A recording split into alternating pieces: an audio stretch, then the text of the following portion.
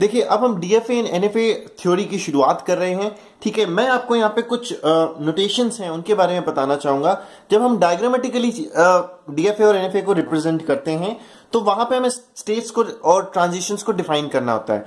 तो जो starting state है उसकी जो नोटेशन है वो कुछ इस तरह से है। क्यू नॉट आपकी स्टार्ट स्टेट हुई और आपको ये एरो सिंबल आपको लगाना पड़ता है। एरो सिंबल डोनेट करता है कि this is a starting state. और फाइनल स्टेट जो है, फाइनल स्टेट के लिए आपको क्या करना पड़ता है, आपको डबल सर्कल्स हैं वो लगाने होते हैं।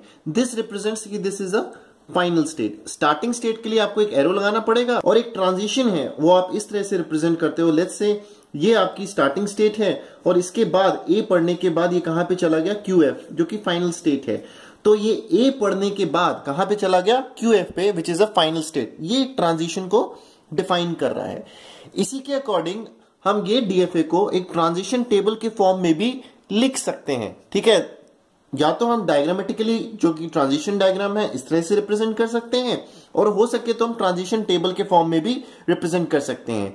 तो यहां पे ये इस तरफ जो पहला कॉलम है यहां पे हम स्टेट्स लिखते हैं। लेट्स से फॉर एग्जांपल यही हमारा ट्रांजिशन डायग्राम था, इसके करस्पॉन्डिंग में ट्रांजिशन टेबल में एंट्रीज कर रहा हूं। तो क्यू नॉट स्टेट थी और क्यू एफ स्टेट थी। ठीक है, क्यू नॉट आपकी स्टार्टिंग स्टेट थी इसलिए मैंने इस तरह से रिप्रेजेंट किया और क्यू एफ क्योंकि आपकी फाइनल स्टेट थी इसलिए मैंने यहाँ पे डबल सर्कल्स लगाए।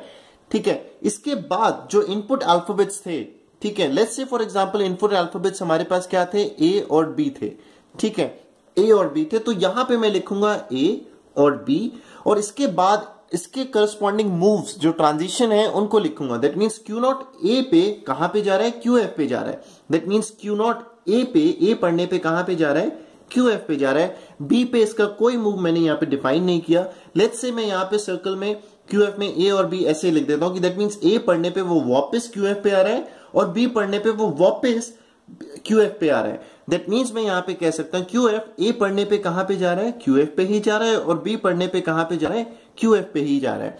तो दिस इज जो डेफिनेशन है दोनों की सेम है, this is equivalent to this, but जो रिप्रेजेंटेशन का तरीका है वो थोड़ा डिफरेंट है। ये टेबुलर फॉर्मेट में है और ये आपका डायग्रामेटिकली